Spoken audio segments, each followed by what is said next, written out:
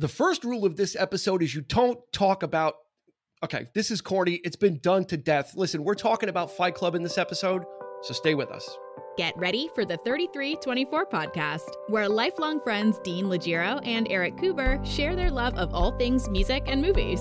Dean has directed short films and is a music trivia buff. And Eric, trained in audio engineering, brings his extensive knowledge of music and film to the conversation as they discuss, debate, and celebrate their favorite albums, films, and much more.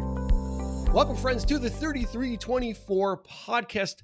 Thank you one and all for joining us. If you're new to our podcast, you found us. We've been trying hard to reach you, so finally we're glad we were able to get in touch and connect. There's a whole bunch of stuff for you to check out. Music podcasts, movie podcasts. If you go to YouTube, we've got the videos there. We've got past live shows there as well. There's a treasure trove of stuff, Eric. Would you say it's a veritable treasure trove? Yeah, I of think multimedia goodness. Perhaps too much. Perhaps too much. All right, we'll start deleting. No, I'm joking. We're gonna do it. We're gonna do an episode, top 5 episodes we need to delete. That'll be one of our next top 5s. Yeah. Top 5 clunkers. Yeah. In addition to Eric, of course, as always, here with us talking about music and movies, we've got some guests making their triumphant returns. Is of course Nick Leshi. Always great to have Nick with us. Thank you. Always great to be here. Thank you very much. Of course, and sitting askew and not totally centered in the video. So if you're watching her and you only see half her face, that's Christy Cuomo. Dean's got OCD. Hello.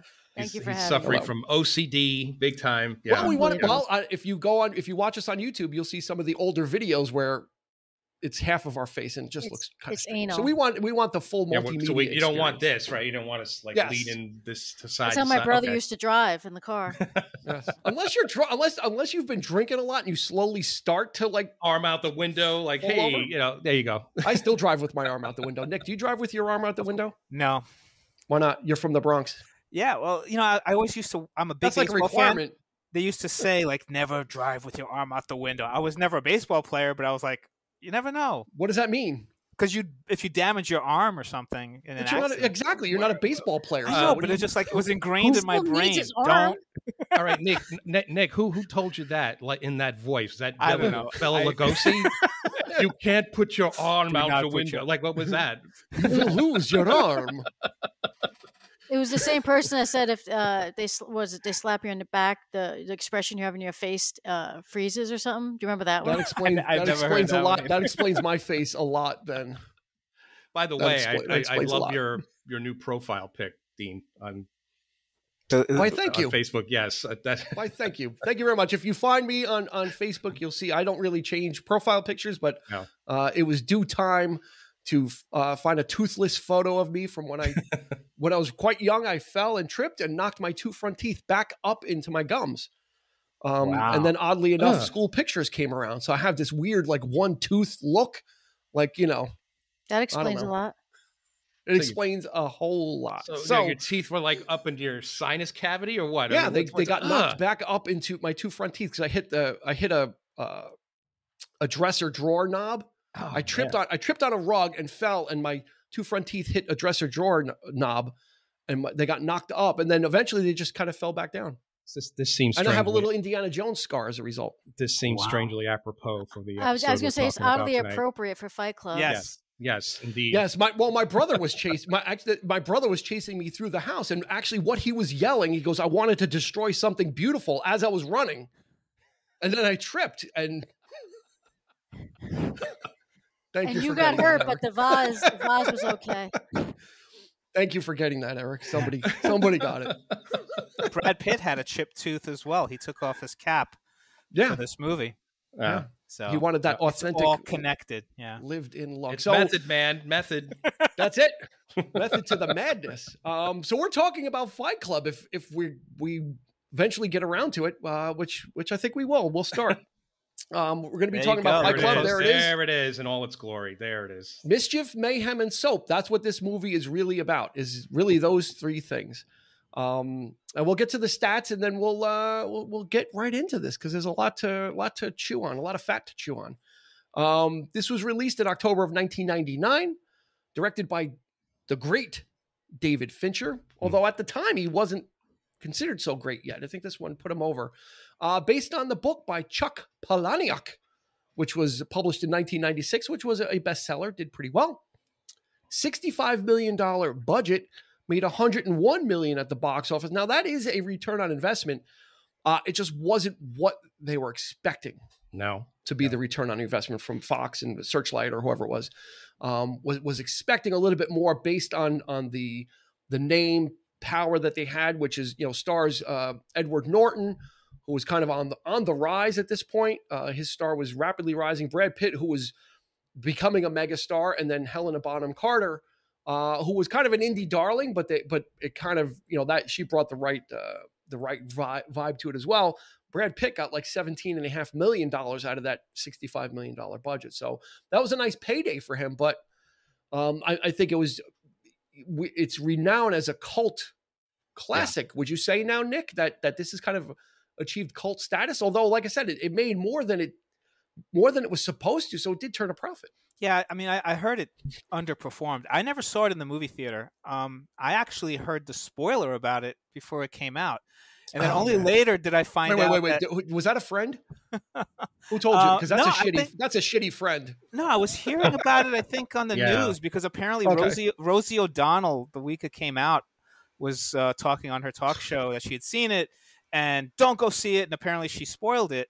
And I mean, that's not why I didn't go see it, but I think a lot of people, I just was hearing about the plot before I even went to see it.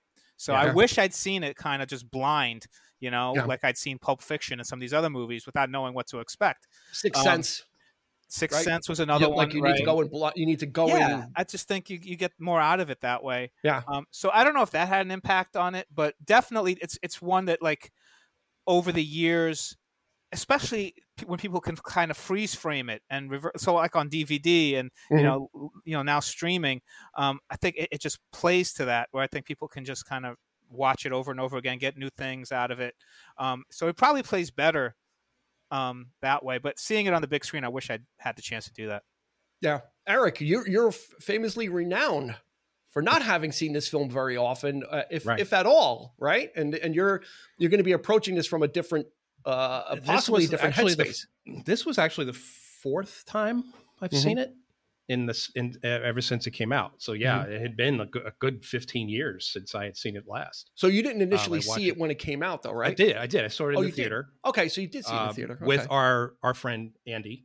Okay. And I distinctly remember the first thing he said when it was over was, "This movie was brilliant, but there's going to be a lot of problems with this. I can see a lot of people getting, taking this movie in the wrong direction. Copycat. Yeah.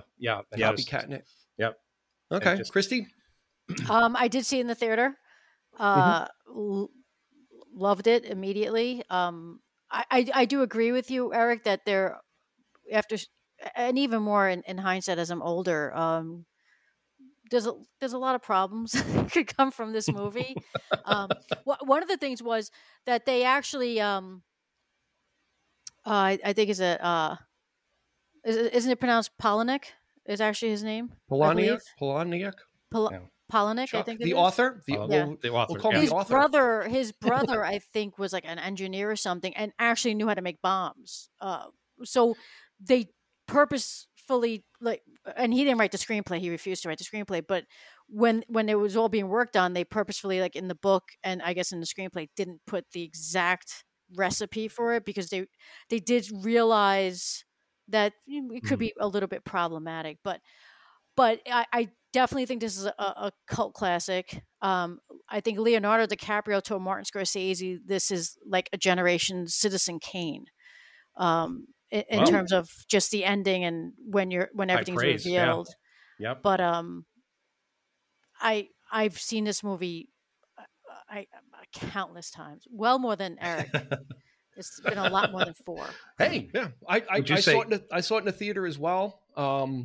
As I've said in the past, I'm one of those people that I don't go in trying to figure stuff out. I go where the story takes me. And sometimes to a disadvantage, right? Because I don't try and figure stuff out. I take things at face value, and I guess that's one of the. I guess it may be a good thing, so I'm not trying to, if I'm trying to second guess and figure out a film, that means I'm taken out of it. That means there's something that's distracting me and I'm coming out of it and nitpicking it. With this movie, I was totally into it just because of the story and the dynamic and the characters and the pacing and all that great stuff was kind of move. It keeps you moving and it doesn't give you a whole lot of time to think because there's the narration and there's just all these different dynamic stuff that's going on. There's some special effects going on. There's a lot of different things happening in the film. So I remember at the end was just like, what the hell just happened? Like what, even what, like Sixth Sense was a twist ending. And this was not really a twist ending because, it was like a third act reveal and then it had to resolve itself, but it was still at the end. You're just like, I still don't really know what happened, and you can I guess you can credit David Fincher. And you talk about cult films. He is known as such a big director, but this was Fincher's fourth film, right? Yeah. His debut was Alien 3, which got savaged, which in hindsight is probably one of the best of the sequels outside of Aliens. Yeah, he wants nothing to do with it. But yeah, it has its problems. Not Fincher's fault, though. No, but right. all those Alien versus Predator and all that other. Oh, yeah, of course. Like yeah. Alien 3 kind of is like, okay, yeah, it's got the Fincher. What would be some of the Fincher style? After that, he did 7 in 1995, which is still his best, I think. At the time, a cult film as well. It's got a little bit of that twist ending too, right? It's got a little shocker ending. The Game was when I caught up. I saw The Game in the theater in 1997. Another. That's twist. He was kind of like on that same track. Another twist ending with the great Michael Douglas, and that film didn't do anything. Interestingly enough, for seven, Fincher accidentally received the ending that we see in the film, but it wasn't. They weren't going to use that, and him along with Brad Pitt advocated hard for it. To use that ending, which is why we see that ending in the film 7. They wanted more of a happier ending. The movie studios, they didn't want what we see, and it would have ruined the movie. Absolutely. What is it? So what was the original ending? I think it was like, "What's in the box?" and it was puppies. Yeah, maybe it was like a kitten. Like was that the happier ending? It's like. I don't know how you put a happy. I don't know how you put a happy ending on a movie where it rains the entire time, but the sun comes out. Exactly, it's the sun in a box. And then, like I said, in '97, you had The Game, which was just another one of these atmospheric, noirish films. Putting Michael Douglas through the ringer this time. He was at the top of his game. He was in his career renaissance in the '90s. Basic Instinct and just all the great stuff he was doing. So another great film that didn't do a lot, right? So now comes Fight Club, which is probably the biggest budget thing he did. The two of the biggest stars at the time, with Brad Pitt had just come off of Meet Joe Black, which was kind of a failure. And then before that, he did 7 Years in Tibet, which was kind of a dramatic turn for him and kind of him shedding, taken seriously as an actor more so. So Brad Pitt was in kind of a cocoon state. Whoa. Some people were taking him seriously. That's when you started to take him seriously. And I speak for the masses.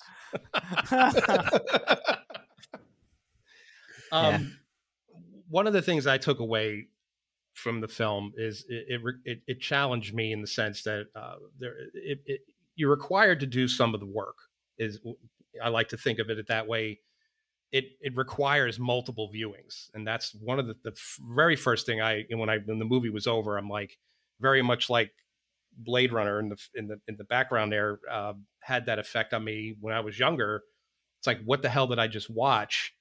And then on revisiting the film again and again, you get something more out of it. And then each time you watch it, this is my fourth time seeing it. I've gotten something different each time I've watched it. This time it completely changed my whole view, being that it was so long. Yeah.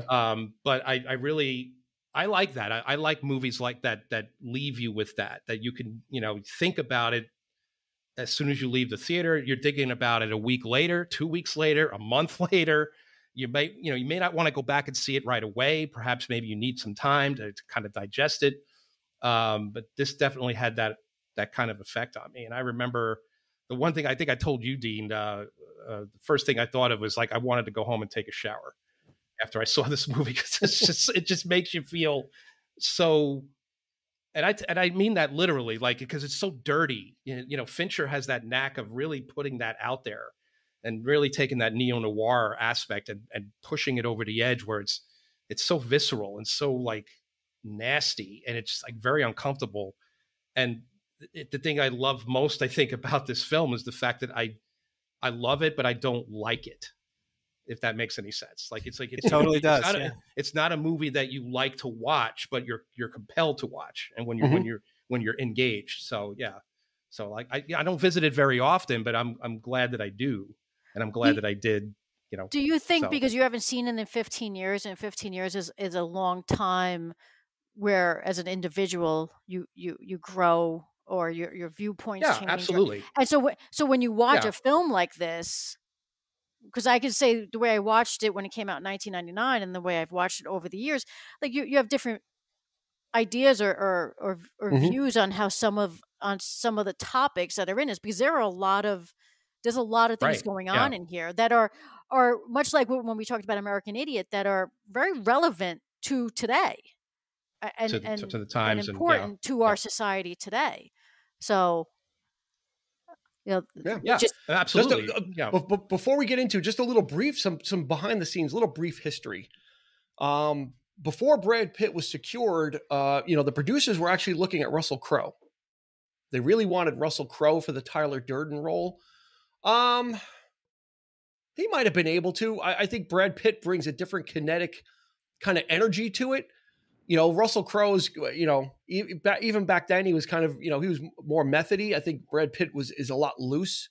Russell Crowe's a lot looser stiff. of an actor, and kind of lets things fly, It's and I think that's what that character. I could kind of see it. To me, he does kind of look like a beefed up version of Edward Norton, I guess, in a way. Like, back then Russell Crowe was pretty. I mean, if you remember him from like Quick and the Dead era, he was, he was fit. He wasn't the big, Hulk, I'm not talking about now, but but even then he was still.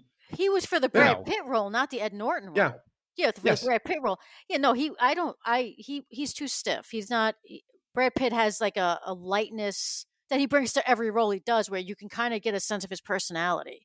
And I think that's the personality that Tyler Durden needs. Yeah, you feel there's a little improv edge there where it might be able to go with anything. Now, Nick, this is interesting. Helena Bonham Carter was certainly not the first choice. She was actually the last, and the very first choice was Janeane Garofalo. From SNL. I didn't know that. Yeah, what do you think? And she's got that snarky, cynical edge to her, like that. That's kind of back, especially back in the 90s. That was like her kind of thing. Yeah, was that snarky edge. Now she the rumor was she was uncomfortable with the sexual stuff. She actually said in later interviews that Edward Norton didn't think she was right for the role, and she was turned away. Yeah, I had heard Reese Witherspoon was also one of the finalists. And it just would have gone such a different direction, because I think Helena Bonham Carter this was her character. I mean, this was like, I think one of her greatest roles, if not the greatest role she's played. Yeah. And she just brought so much to it. And so I really can't see any of those other actors doing the role. And I'm sure if they had done it, maybe it would have been an amazing performance. But I think this so epitomizes, the character that I can't picture any of them doing it. Yeah, I think Janeane Garofalo would have added probably a lot more humor to it than, Helena Bonham Carter. She added some weight to the character, even though she was as snarky, but a little more pathos. But she's also her look is very. She looks like a vulnerable woman, despite all of that stuff on the surface, but yet just her features. She's so like tiny and so. I remember her from an episode of Miami Vice. I don't know if you've ever seen it, where Crockett is like, he was dating this. She played a doctor who was a drug addict, and she was like dope, and she was shooting up without him knowing, and that was a remarkable performance. And so early on in her career, I think she was only like she had to be a kid. Yeah, she was like I think 21, I think at the time or whatever. But it was such a mature, great performance that when I saw her in this film, I was really glad to see that she was cast. Yeah, Things. yeah, So, and like Christy said, Polaniak did not write the screenplay. A gentleman called by the name of Jim Hewells did, and he's only done 2 screenplays. This one, he considers this a romantic comedy. From his point of view, what he was writing it, he says, I consider this a romantic comedy. It is definitely satire, right? I mean, this is not to be taken seriously. This is supposed to be a satire on a lot of different things. What it is to be a man, a satire on consumerism, a satire on possessions, and a satire on group mentality or mob mentality. There's a lot of things in there. I never thought about it as a romantic comedy, but then when you kind of think about it at the core, it is about those two people. It's a twisted, it's a very twisted romantic comedy. I'd give it that. And I also heard that it was largely influenced by Rebel Without a Cause. Yeah. Do you guys see that? There's a couple of parallels. There's some other films as well that were taken. Rebel Without a Cause was one that was cited. Okay. So it's got some DNA or some echoes of some of these other classic films, because it is kind of a love triangle, right? Because you've got Tyler Durden, you've got the narrator, which is Edward Norton or Jack, whatever you want to call him, and then you have Marla Singer. So it is a love triangle. It's just that the narrator doesn't realize he's in the love triangle, right? You know what's funny about this film, Dean, is it just dawned on me. We did Goodfellas, we did Raiders, and we're doing Fight Club, and all these films in common have one leading lady. There you go. Which is odd, right? And each of them, the movie does. Is it odd or is it the norm with these types of films? I don't know. Is that, but it's definitely a theme, and each of these women are tremendous and hold their own in every one of these films. Oh yeah. Yep. The good news, Christy, is when we do Heat, there's 2 female leads. There's Amy Brenneman and there's Ashley Judd. So when we get to Heat, there'll be 2. So we're gonna up it. We're gonna double the quotient. We're only gonna do films from this point on. Don't discount Diane Verona either. Yeah, that's true as well. And Natalie Portman. That's a quartet. So we're gonna do that one. So there's a lot of different. I guess there's a lot of ways to approach this film. You know, you can look at it from the biting satire. You can look at it from a filmmaking standpoint and be totally mesmerized. And some of that I was from the beginning. I specifically remember the penguin scene. When they're doing the guided meditation and he's in the cave and the penguin walks up and is like, slide, and jumps up and slide. I'm like, at that point, I'm like, what the hell am I watching? Like, I really didn't know what to expect, because I don't know how much I remember of the trailers, but they were positioning it as a movie about guys that fight, not boxing or anything, but again, those movies in the 90s were something different. It was a different type of thing. Yeah. But then when you've got this penguin walking up and saying slide and laughing and sliding away, it was just, okay, like, where are we going?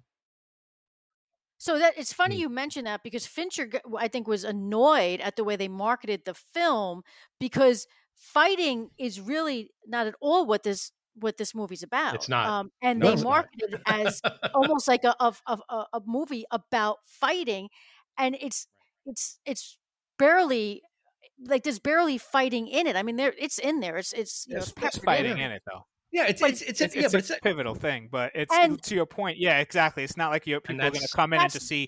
It's not a Rocky movie, Underground Rocky or something. Which is how they marketed it. This is not. It's not about. I would. And the penguin was to show you that there was going to be satire. He specifically did that for the reason that you just said, without even realizing it. Yeah, and I think this is. What am I watching? Yeah, this could and actually whole be dreamlike quality throughout the whole film. Well, you don't know. It's like they're already setting up like what's real and what's not real. I would say that this is almost an anti-violence message as well. Because it shows the dangers of a group mentality, of a mob mentality, when they just start to follow somebody blindly. When people get blindly manipulated, and how it started out very innocently. With actually one person, but 2 people. We think it's 2 people, and they specifically say, "Don't tell people." right? That was the whole thing, is don't say anything. It became part of the lexicon now. It's a joke of, what's the first rule? But that should tell you something about society, that, almost a statement that people can't keep their mouths shut either, right? The first two stated rules was don't say anything. But then people, when Edward Norton meets Bob, played by Meatloaf, he's like, oh, the first rule is I can't tell you, and the second rule is I can't tell you. It's kind of, people can't help when you tell them a secret, like not to say something, they can't help but to say something. So that might have been reverse psychology, is don't say anything, knowing that people were going to say stuff, knowing that their human nature is to blab. That's exactly what it was. That's a really good point. Yeah. Right? Because it grew and it grew and it grew, and that was the whole point, was to grow this army of people that could be manipulated. But this ties into what I was saying in the beginning with, like Andy's comment was, there's going to be a lot of people who are going to take this movie very literally. Right. And people have gone out there and started these stupid, it's what some people might, or some men might take away from this is we're in that same situation where we don't know how to fit in. And the only way to really take our aggressions out is to do this kind of stupid stuff. But that's not what the movie is at all. You're absolutely right. Yeah. It's not. It's become, even back then, like you were saying, that people were starting these underground fight clubs, which again goes against the message, right? And there's that anti-consumerism message, which ties into it. But nowadays, I think people are also that toxic masculinity. You almost feel like this was created today, because it's these things that people are still talking about. And you would think it, Nick. You make a great point with the manosphere. If you're not aware of what that is, you should look it up. But it ties in perfectly, where people might think this is a calling card for that. It's actually the opposite. Because it's not very misogynistic. Meaning in its this is an enclosed group of people that only interact with themselves, and they are led by one person. But the greater goal is to they talk about like making change in your life and doing these things, but actually all these people are just being mass guided by one person under the guise of making changes in your life. And that was the whole it's a cult type. Yeah. They lose their individuality at one point, right? They can't even have names, right? So it's the reverse of when you die, then they see how they. But this had man to has no name. Yeah, so they justify it themselves. It's like kind of this exactly being part of a cult, when suddenly you see something that doesn't make sense, and then you try to justify like, oh, this is what you meant. It still fits. Everything still fits. The programming, everything still fits. That. And that was a great scene, because that's when like he saw that he lost control over. Like he never had control anyway, but. In Project Mayhem, no one has a name. And then that one guy justifies. He goes, yeah, this man has no name, but in death, you have a name. And you have a name, right? Like they were taking this now and now, like it was out of his control to even dictate that. Right.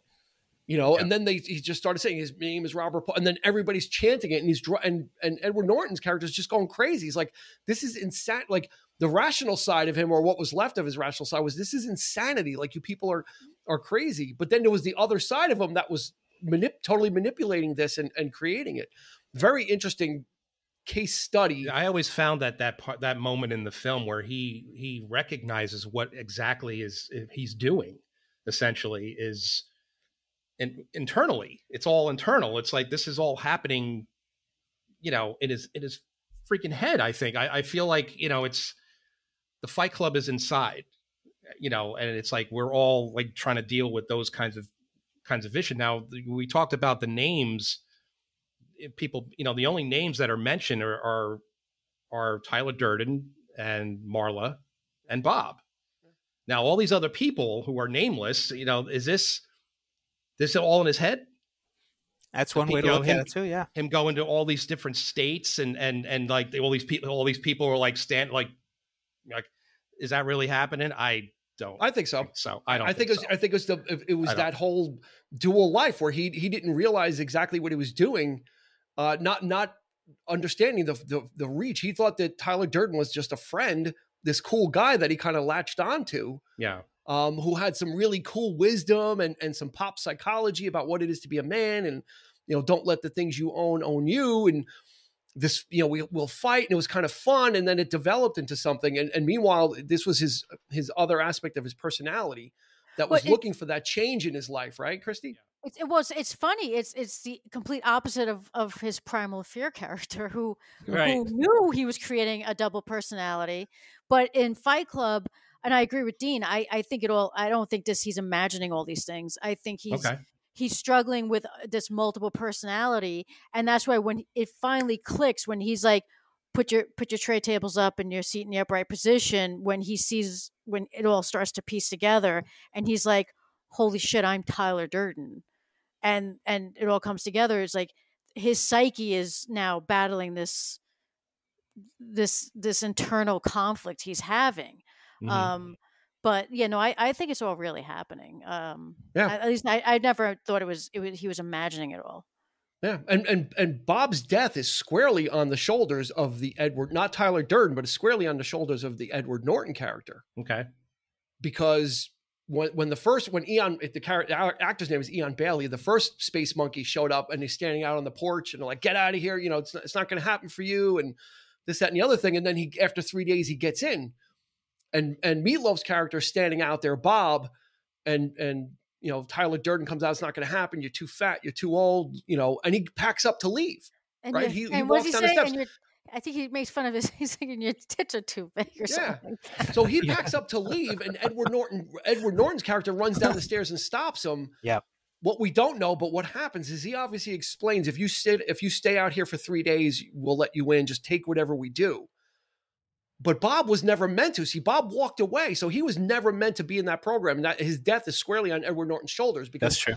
He should have. If he had walked away like he was supposed to, because he couldn't even take the initial like badgering about get out of here and this, that, and the other thing. It was Edward Norton that said, "Oh no, just come back and just stay here. We'll hit you and we're going to do this, but then you'll get in." But then think about it. Person was not, and he's the only one that died. No, think about it this way. But Bob also is aware that. So we see Brad Pitt telling him, "You're too fat, you're too old, your tits are too big," and then we see Edward Norton come and get him as Bob's walking away.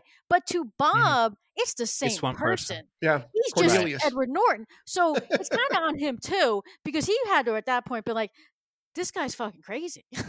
Like he just yelled at me, told me I'm too old, I'm too this, I'm too that to get off the porch, and then he just ran after me and told me, "No, wait, stay, you'll be okay." Same thing happened to Marla, right? I mean, when Tyler's not here, he's like, "Who are you looking for, Tyler?" He ain't here, so she just like looks at him, like turns around and walks away, like, "What the," But I think everybody must have looked at him as this crazy guy, but so charismatic that we have to follow him, right? Because those first people that just see him beating himself up in the parking lot, and yet they're drawn to it and they start fighting each other with Fight Club. Yeah, right? They're like, "What the hell is this?" And then when they see him getting beaten up by Lou, just pulverized, and yet you know what I mean? Like they don't walk away. They don't, so they're like, promise Lou.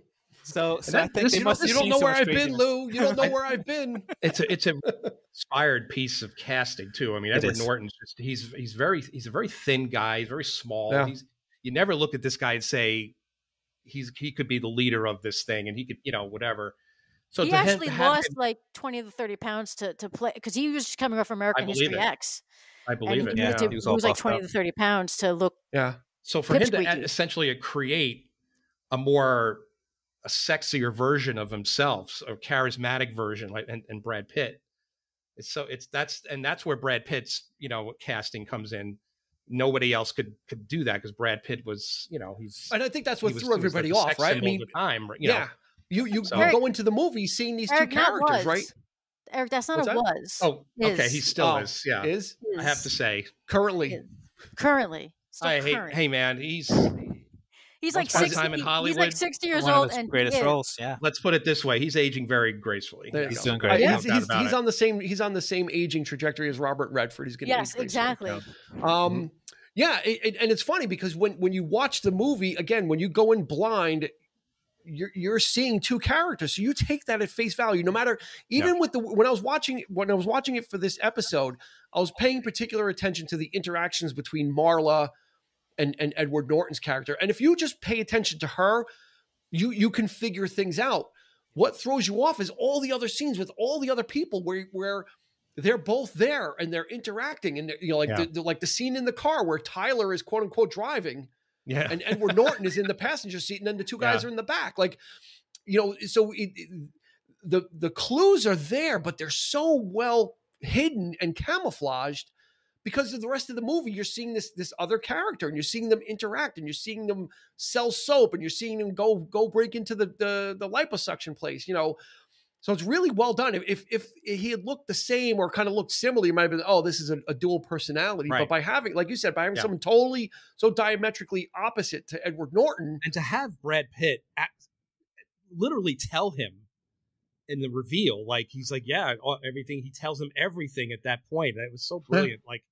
Yeah, man. So you needed somebody who was stronger, somebody who was better looking than you, who could, excuse me, quote, fuck better than you, and all this other stuff. And I just thought it was great.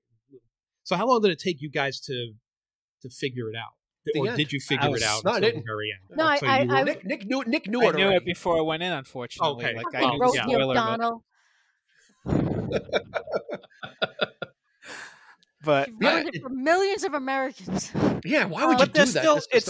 It's still rewatchable. Like every time I see it, there's things I catch. So it's like right. It's more than just that kind of movie. It's more than just And then you start thinking too. It's like the whole thing with Angel Face. Jared Leto's character. Where Ed Norton's character is just beating him up, and if you look at it from the perspective of it's two people.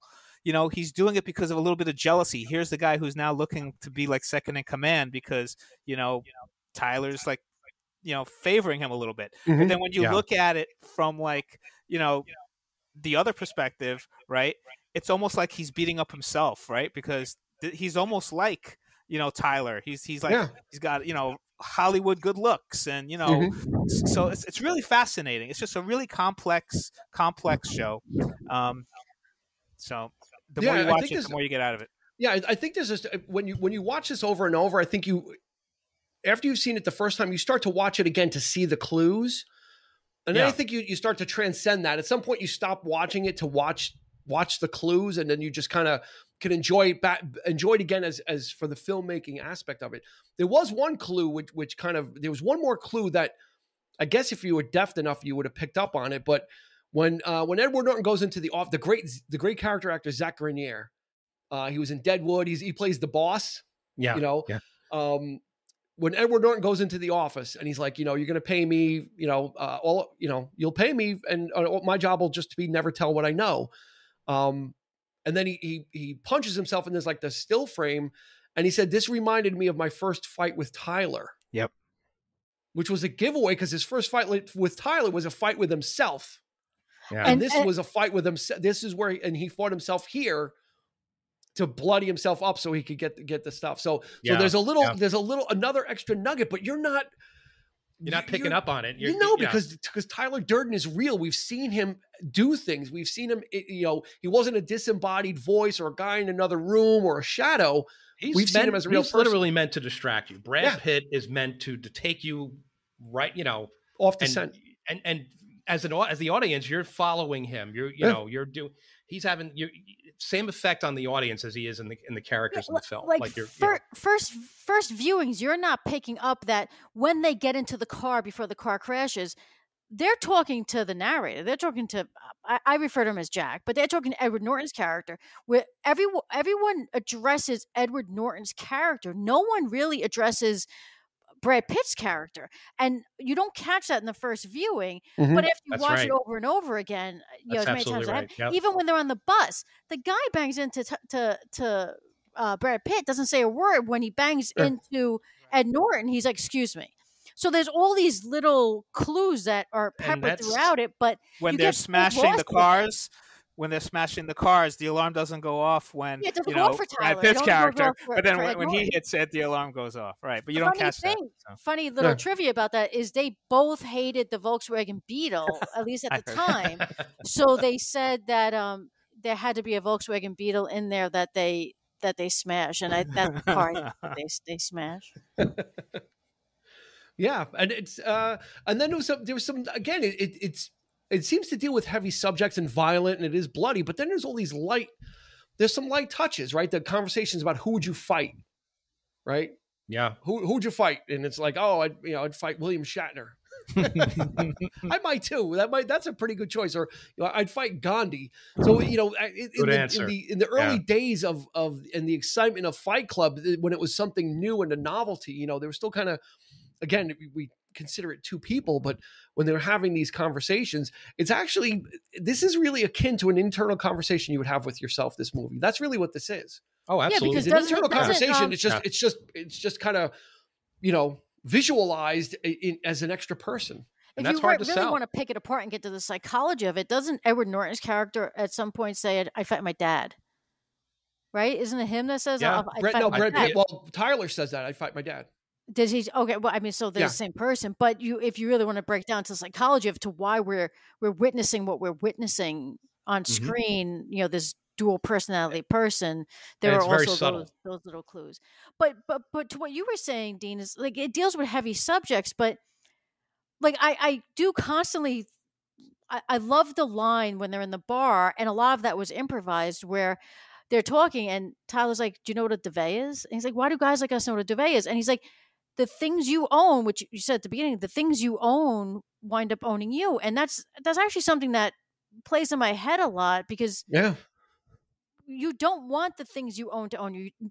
These possessions we have should not be the most important thing. So as dark as a film as it is, there's a lot of really good messages in it, which is why there's some truth in there. I don't feel dirty. Unlike Eric, I don't feel dirty after watching it. I feel like if this film, if you have the right frame of mind, is more enlightening than it is. But if you have the wrong frame of mind, it could really take you into some dark places. It could take you down a destructive path. But because I can tell you at the. You are. I can certainly tell you at the time, I'm sad in 1999 that they didn't blow up all the credit card buildings. That would have been a nice wish. I know. Right? Yeah. For me in 1999. But even think about that. Just kidding. If you put everyone to the same credit, everyone was at zero. Yeah. Everyone's bank account was at zero. It would be chaotic. But if everyone was equal, well, that would change a lot of things. I mean, a little misguided. It was misguided. It was a misguided thought. But the funny thing is in the end, and you think you go through this whole film with really, you don't really know what the point is, right? We don't know what the end game of this film is. It's just these things happening, and then he finds out he's got a split personality. Then he finds out there's going to be these bombs. Yeah, he ends up executing the plan despite himself. Like, he tried to stop his own plan, and actually didn't do it in time. When he effectively killed Tyler, it was already too late, and it was just kind of like this weird ending where they're just kind of holding hands, and he's like, "You met me at a really strange time," and then like all the the TRW and all these buildings just kind of collapse. Did he do it just to get her back? No, I think it was right? the whole all these Project guys Mayhem brought her back though, but she was ready to leave. He put her on a bus, but then that's where my theory of like these guys being in his head comes in, because they are the ones that he didn't go get her.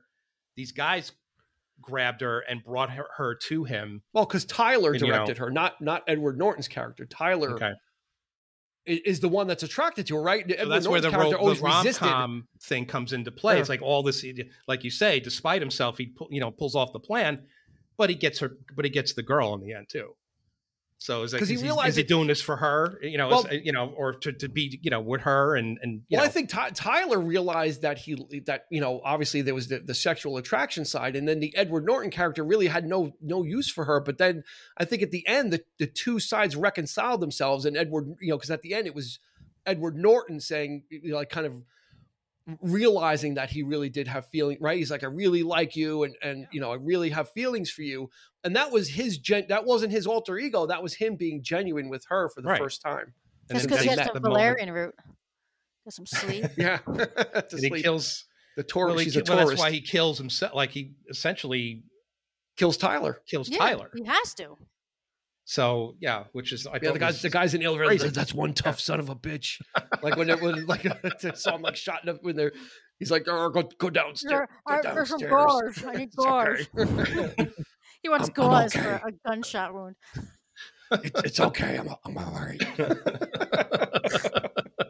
Did any of you read he the got book? like blasted in the face. No. I did. No. Christy, did you read the book? No. Yeah, I read the book. You did? Book's a little Yeah. different. It's the Did you ending read is it different. after you saw the movie? Did it inspire you to read the book? Or? Polinick actually prefers the film to his book. Right, that's what I heard. And then there was And- a controversy because overseas they edited the ending. China. I think in It China, just came out. right? It just came out like And 2 they- years ago. They changed the whole ending. They changed the ending. The buildings don't fall, and it's He gets just like a arrested. little, He gets arrested like and he put goes- in a mental institution. which is closer to the book because that's what happens in the I know, book. He but it's goes to like- a mental, and it could maybe play into Eric's theory that maybe this is all it was in his head. But the ending in the film is perfect. I mean, that's the buildings falling. It's nihilistic, you know. It's they make the state. They make the statement they wanted to make. Seven. It's Yeah. kind Well, of that's like the thing. Seven. It makes you it have makes to have you this have ending. you could walk away with your own opinion, and that's Absolutely. I think great films should do that, and that's a director's job. I think is to give you that when somebody absolutely wants to, no, it's this and it's only this, and this is the way I want it, and this is the way But I feel like a director's done his job when he gives it to the audience and lets them decide what the film's about. But I sometimes think it's a cheat, though, when you have to watch something more than once to really understand it. This movie, it doesn't go that far, but there are others that I think do. Tenet? But I do like how Tenet, maybe some others, But there's so many details. You can't. Right. To me, it was an assault on the senses. Yep. Like everything about it was just like the way it was shot, the way which was everything, intentional, right? To make you feel like it was like a dream or a nightmare or something. That's phase one of the experience. It's like, okay, then maybe you want to come back and see it in the theater again, or when it came out on home video, it's like, I want to digest it. Now I'm ready to kind of dissect this thing, and if you choose to, a lot of people aren't really as obsessed with films as we are, but it's just I think people at the time called it the anti-date movie. It's like it's not. Can you imagine? It's not a movie you bring someone to on the first date. Like you're really not going to set up a healthy or. Can you imagine going on a date mind, thinking this is going to be like an underground Rocky, or you're going to press the girl. Hey, let's go see this Brad Pitt film, and it's like this which like. Fever dream of a film. Like you don't know what's which to me is like it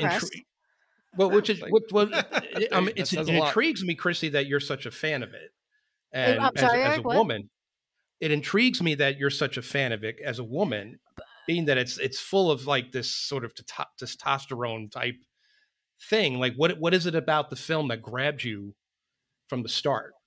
Again, I think because. I think kind of like what Nick said is like you either feel more enlightened by what you're seeing in terms of possessions and consumerists and if everything went to zero and equality and all of those things, or you go the more destructive way of like, oh, how can I make a bomb out of soap, and how can I went more the other way where. Besides the fact that, and this is not a hidden fact on this podcast, I'm a huge Brad Pitt fan. So that would lure me into it immediately. But I will also, I enjoyed Edward Norton. So I liked Fincher. So there were things that led me to the film. And then watching the film, I was blown away by it. I thought it was brilliant. I just thought the message was brilliant.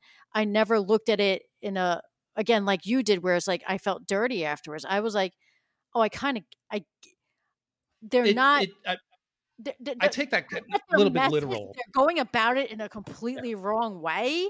Like you don't want to start blowing up, a Starbucks or whatever they name the coffee house. But I understand what they want, like the message that they were trying to get across. Yeah, but there was also a secondary message which I think a lot of people lose because they key in on the urban terrorism and they key in on the fighting, but there was a really important scene towards the end with Raymond K. Essel, right? When they went into the convenience store and they brought him out in the back. Right.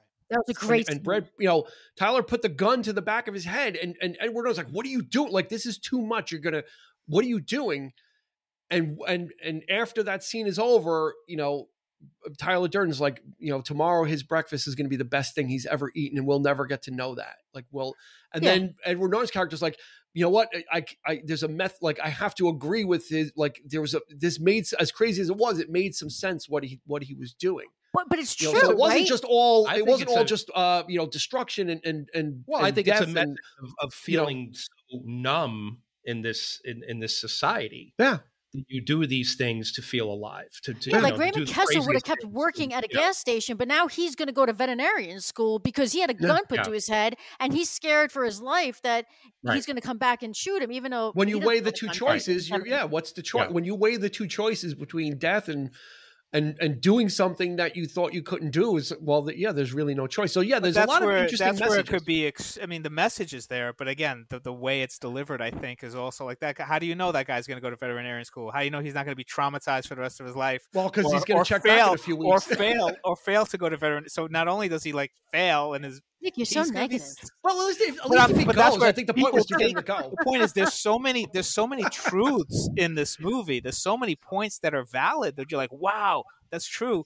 And then the Yeah. execution is so dark and twisted, where if people do take it literally, that's where like these men's rights people kind of are embracing it, and you have all this kind of, it becomes dangerous. It becomes where it's like you can take it to an extreme. You don't have to put a gun to somebody's head to make them change their life or see their way. Of course not. But that's Nick, but I'm just saying that's where this movie is like, it's so It could great. lead you down that. But it could, if you take it definitely. and say that's true. We need more people like Tyler. We need And to, that's- go in and just punch somebody in the And face challenge. so they realize what reality is like. no, you and need to that's- take the message, but leave need the to take the message, execution sure. to the side. That's what I think- mean, but that's what I mean, Exactly. Christy, about being Exactly. feeling dirty afterwards, because I knew better, of course, when I seen it, I'm not going to do these things, whatever, but I could totally see somebody doing, Well, this, they Nick- did. this is some risky, Yeah, like Nick Nick seemed to- said, Nick some seemed people to be- started underground fight clubs and they got arrested. And this came out before Columbine, which was problematic. when Columbine was in happened. April, so the testings were done before, but it was filmed before Yeah. Columbine. Around This this- came out in October. Well, yeah, okay, But so yeah, it's so it's filmed- very, and then a couple of years before 9/11, so those buildings coming Nick- down and everything, it's like Nick seemed to be very worried whether or not this guy was going to get a financial aid and get into veterinary school. It seemed like he was worried about the very I esoteric was. things, I'm and like, the poor not that he guy. was going to go to school. Like, what if he doesn't get the grant? What if he can't afford the books? And now he doesn't have his driver's I license. you were- graphic Well, novel. that Yeah, he The can't wall. register without the driver's license. the wall, right? When he closes the door and you see the human sacrifices, all those driver's licenses that he took, right? Yeah. So all those Yeah. people went through the same thing. So he Well, called were human they quote unquote sacrifices, helped? right? Yeah, So were they? I don't know. They all Does he- had is very he good actually- breakfast the next day. that's it. Or did they? Oh, Were they Or too were they paranoid? just sick- Were they were too they sick to paranoid their- to enjoy their breakfast the next Were day? they sick So to their I don't know. stomachs and living in I fear? don't think they had a great breakfast the next day. I'm sorry. They're like, well, he took my license, so I need to move to another town and change my name. well, they certainly couldn't drive to college and study. That's They were human And he can't register. sacrifices. He can't register to vote anymore. He Can't- can't can't register for vote. school. He's got no license. What's he They got gonna a whole do? new problem. They got to go to motor vehicles now. Nick found the loophole. He found Raymond K. Essel's loophole. It was right there. So It was a great scene, though. Excellent. was. Scene. I love It that. I like was when he intense, hits him on 'cause the you head don't with the gun. He just taps him on the head with the Yeah, gun. I mean, at that point though, you don't know what's going to happen because the movie is about escalation. Things slowly escalate over time, and things get more and more out of quote unquote out of control from Edward Norton's point of view. Things are getting out of control. So now he's pulling a gun on somebody, and has it to his head. And it wasn't until after it was done that he saw that there was no bullet. So he was never there was never any threat to it. A fun little Easter egg: the bus scene.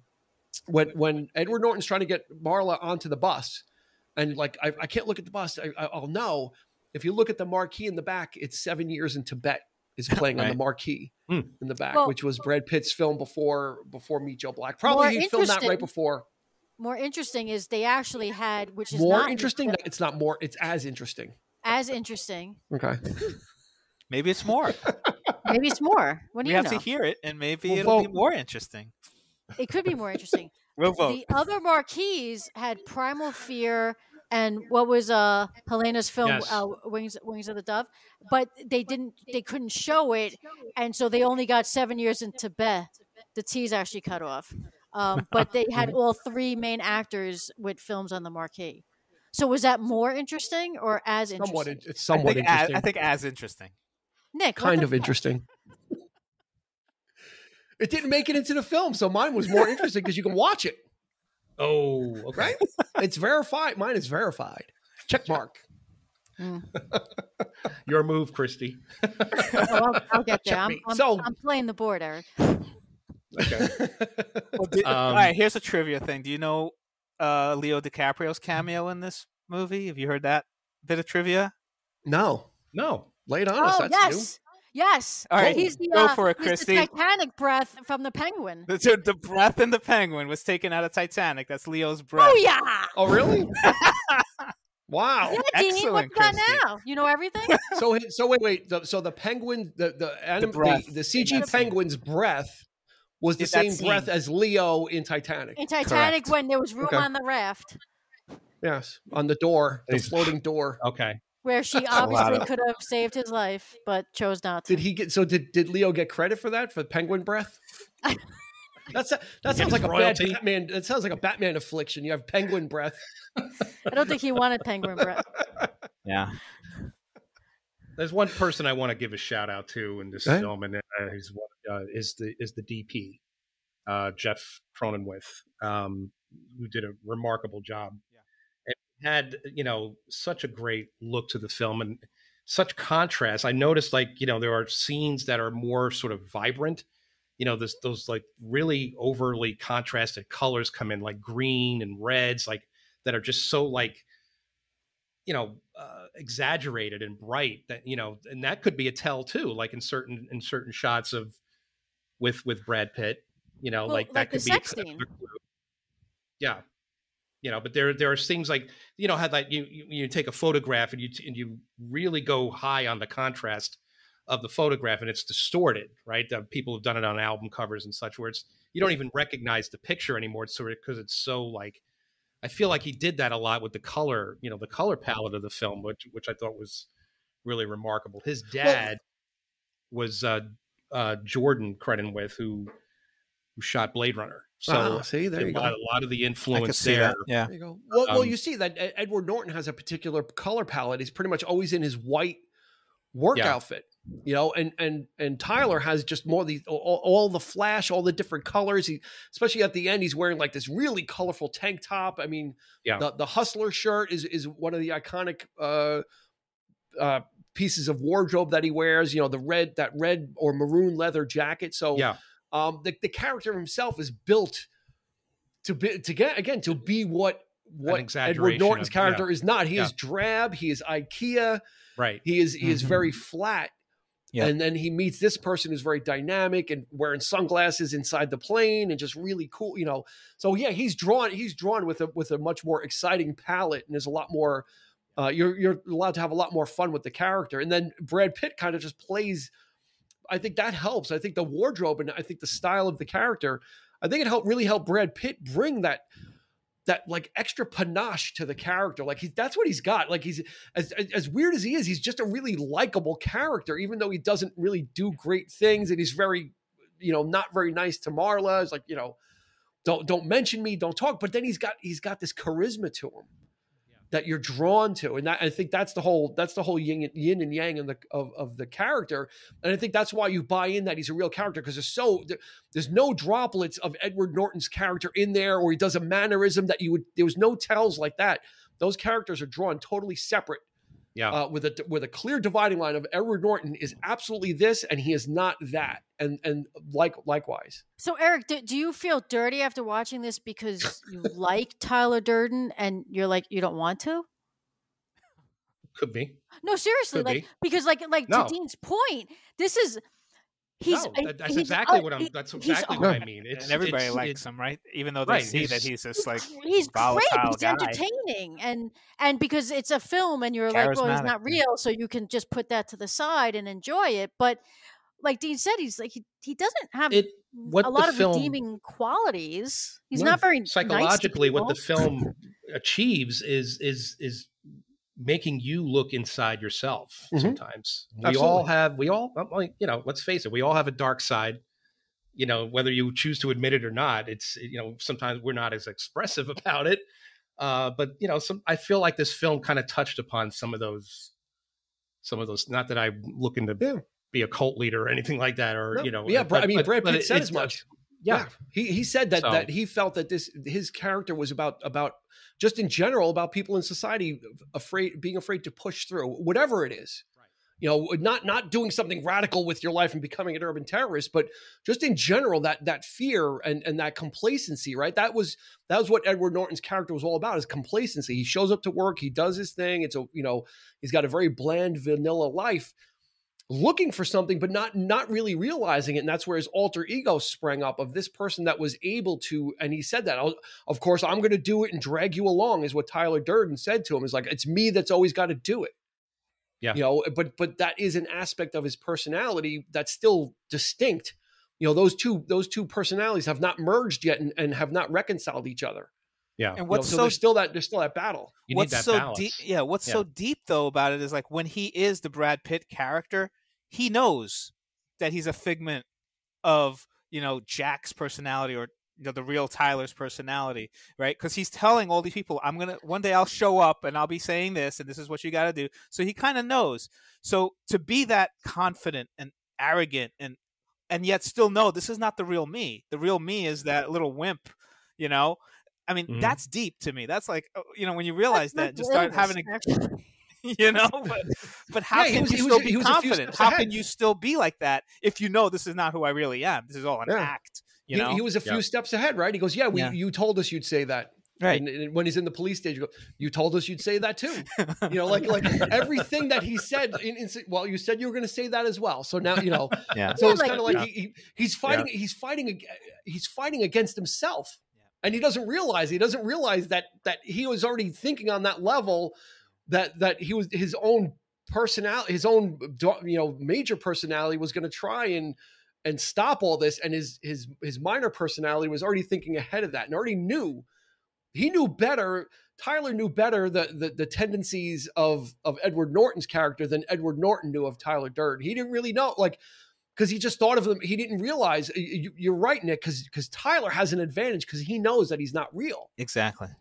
Edward Norton's character, Jack, or the narrator, always thought that this was just a really cool guy. I'm enamored with him. He does things that I can't do, and I can live he lives vicariously through him, not really knowing he was actually living.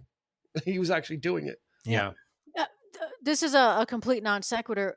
Is this the first film to start Brad Pitt eating in movies? Brad Pitt? Kelly made that point, Christy. She like, I know that every movie that I've ever seen Brad Pitt do, he's always eating. He didn't do it in 7. He didn't do it in 7 Years in Tibet. Actually, he didn't do it. Wasn't there a dinner scene? There's a dinner scene in 7. So they are having dinner. Eating, because when he's on the phone with Jack and he's eating an apple. When he first calls him, he's eating. He's shoving chips in his mouth. Isn't he eating an apple in 7 at one point? I think he is. I think he's at his desk or something. He's chewing on an apple or something. Yeah. Is he? Gotta go back. No, I think you gotta go back to Thelma and Louise or Too Young to Die. Thelma and Louise is not. He's not. Do I think? I was going to say he's Davis. No, don't. Yeah, that's yeah. We don't know what you mean by that. Oh God! All right, this episode just got an E. Explicit. Hey, we're talking about Fight Club here. Damn it as an E. This is as dark as it gets, man. All right. Well, let's talk about, there's a lot to digest here. So as we do when we start to wrap up, let's go around the table for some favorite scenes. And in no random order, we'll start with Nick. Always with me. I would say I like the cop scene, right? When the detective kind of walks out after they're interrogating him, and then you realize the other detectives are in on it too. They're underground. I love that, and it's that satire too, because it's funny, but it's scary too. Like they're gonna cut off his nuts or whatever they're gonna do, right? But I honestly, I like everything with Helena Bonham Carter because she's just great. I think she had said that she she was inspired by the late life of Judy Garland. Yeah, Exactly. I never saw that until I read that somewhere. And the fact that she's chain smoking, I thought this was a brilliant performance on her part. So every scene that she's in, really, I loved. So those are my picks. The way Fincher frames her, right, in that scene when the smoke is coming out slowly, like just the way he frames her as well, just really, the camera really loves her in this film. Yeah, and yeah, that police scene, you come, if you get up off your knees, you're gonna get a lead salad. That was improvised, by the way. Edward Norton just said that, and they kept it because Fincher loved it. It was not. That was good. It makes no sense. Yeah, I've never heard of a lead salad, but you can imagine it. But you're gonna get a lead salad. That would sound like somebody that's never fired a gun before, because they wouldn't know what cool thing to say, right? So exactly. It's like, all right, Eric, what do you got? Oh, I think I'm gonna have to agree with Nick, but I think specifically the scene where she's has taken the sleeping pills. Yeah. And he comes and Brad Pitt shows up, and she's like, "Did I call you?" And he takes her out of the apartment, and then the paramedics show up, and they're like, "Hey," they're knocking on the door, and she's yelling, and she's yelling back to them, "Hey, she's crazy. She's she's like wheeling." And of course, it's a great scene. I do like the sex scene as well, where he, again, Brad Pitt comes to the door. He's wearing the rubber gloves, and he's "You want to join us?" That's all. That always. The head of Fox was offended by him wearing the glove, and wanted that edited out. Really? And then they saw the laugh that it got, and they were like, "Okay." Yeah, and they saw the laugh that it got. It's hilarious. And Brad Pitt just again improvised, just putting the glove on because he thought it'd be funny. It's hilarious, and it's his delivery in that scene where he's in the doorway. It's just he's picking his belly button. He's got the glove on. This is so great. That's a good actor. He's really, as Dean pointed out, he didn't take him seriously at first, but this could be probably his best film, I think, or one of them. Yeah, one of them, especially easily. Maybe top 3 easily. Yeah, absolutely. Yeah, Christy. It's hard.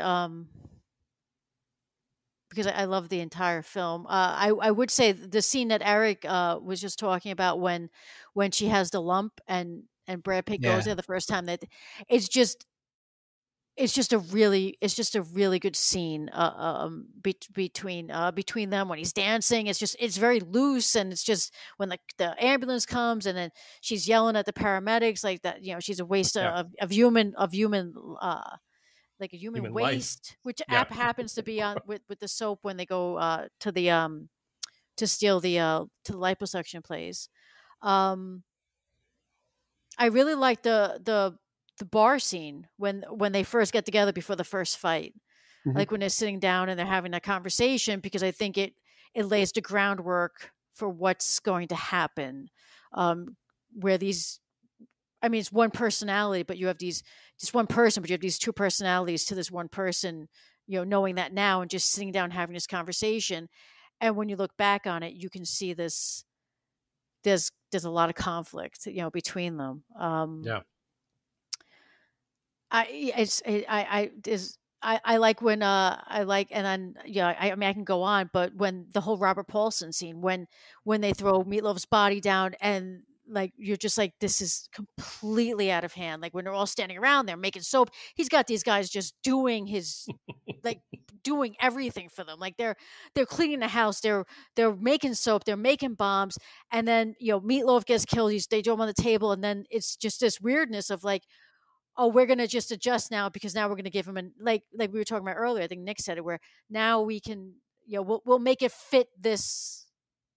We'll make it fit now. So we'll say you're allowed to have a name in death, because you can't have a name in Project Mayhem. It's almost like they're discovering it. Like, oh, this was another test, and now we know that once you die, you have a name. Yeah, just like any other cult, it's just like as things go on, you have to make something up to fit it, to justify it, right? To justify what's happening. So I think that's also a really good scene. But honestly, the whole movie is just for me, it just completely.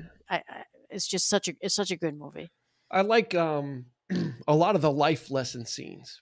So the chemical burn scene where he's trying like he's fighting with, obviously he's fighting with himself, but we don't realize that, and kind of like you have to, you don't go to your happy place. Deal with the pain. This is real. It's happening now. Deal with it.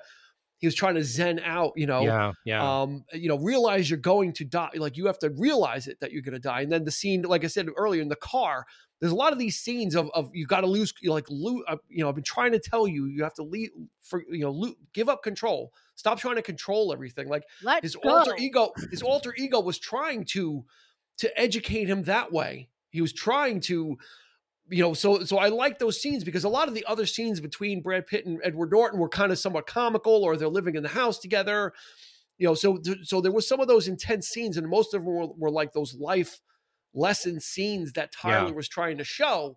Those were some of the more intense scenes, but he was always doing that to try and just make a point. It was always about just trying to make some type of a point to him, and it was his alter ego trying to bring him closer and bring him out of the shell that he was in. And I guess merge the two personalities at some point. I mean, that would be the end result, is for the two of them to coexist. That's a great, but that choice. Acid thing, it also, if you look at it from the cult perspective, they're being branded. We saw a couple of characters at the end, like, kind of, look, I got one too. So it is a sense of power. So as much as you're kind of teaching them, giving them a life lesson, you're also saying, like, I own you a little bit, or you're part of mine, the creepy guy with the neck brace. He's like, you gave me this, sir. Yes, he's like, exactly. He's like, what happened to that guy? It's like, what did they do? Like a Bane on him and crack his back open? I mean, like, is this a test? Is this you were here last week, sir? Funny thing about the chemical burn scene is Brad Pitt didn't want his parents to see this movie, and so I think he, if it's true or not, showed them that scene, and then they were like, we don't want to watch this movie. I don't blame him. We're good. He didn't want them to see it because he thought it was just too dark. Yeah. Well, he could have showed the scene with Lou. I mean, that's just a scene. Like, all the fighting stuff you can kind of handle. It's like bare knuckles, and they're sweaty and they're slapping each other around. But the scene with Lou is just brutal. When he beats up Jared Leto, that's brutal. That's brutal. Tough. No. I cringe a little bit at that one. Yeah. Mm-hmm. He's never going to be the same. I mean, that's it. That's it. Yeah, because I see, like, his gums are all like swollen, or is like a little small tooth. It's like the gums are swollen. He's a mess from. Yeah, he was a mess laying on the ground. Like, bring him to the hospital. It's like, now the guy with the mutton chops, wasn't he in The Crow? Didn't he play one of the? Wasn't he Fun Boy or? No, that wasn't the same guy. That was a different guy. It's not. Okay. No, that wasn't Mike. No, Michael. No, that guy that was Fun Boy was in the game.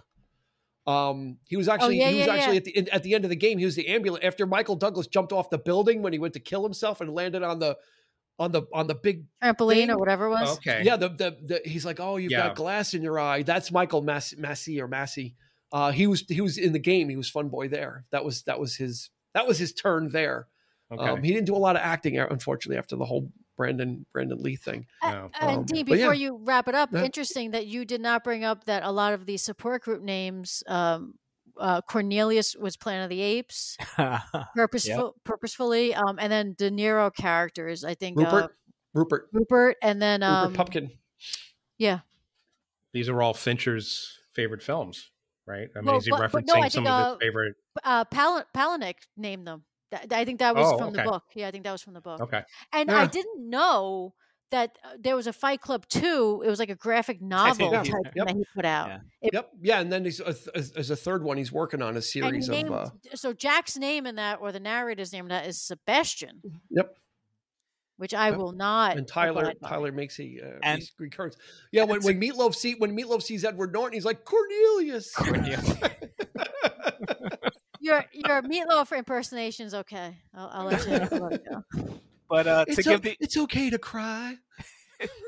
he's one of my favorite characters in this movie. He's so sympathetic. Like, he did not belong there. Like, he's that suit was 100 pounds. It's okay to cry. That's why he's the only one that doesn't have his shirt off, because one of the rules is you have to have your shirt off and no shoes, right?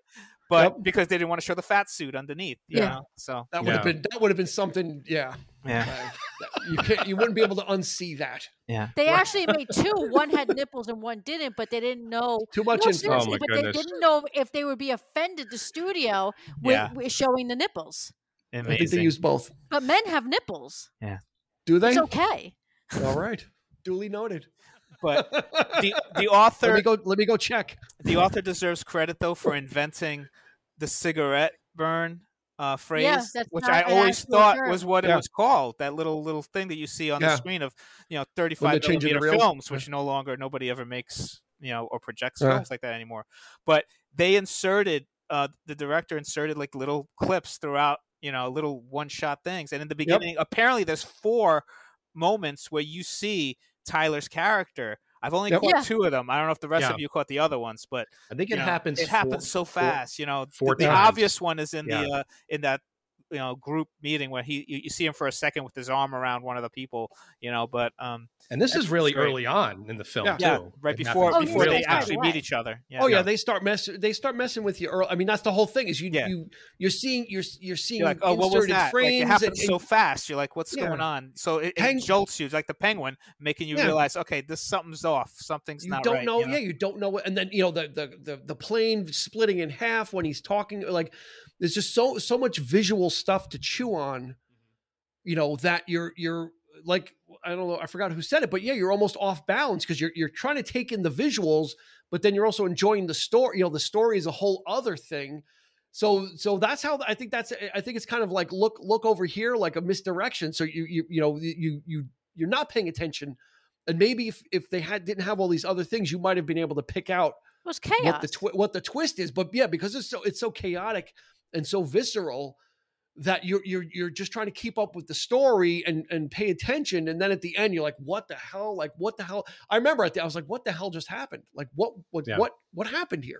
And to Nick's point, it was a movie. I don't know if I saw it twice, but you want to go see it right away. Oh, just to experience it again, not to pick it apart, but like, what was all of that? Like, what was all this? Yeah. I think that's a great visceral experience of a rewatchable, like Nick said, like some of them you want to watch you need to pick out all these little things because you weren't paying attention, or Easter eggs. Yeah. Those are popular things. But with this one, I think just because there's so much to watch and so much to take in, like visually or paying attention to the message or whatever, that it does bear a lot of repeat viewings for different reasons. Like I said, once you get through the gimmick of figuring out like when did people know and who knew, you kind of move on from it, and then you're just able to watch it as its own standalone film, right? Yeah.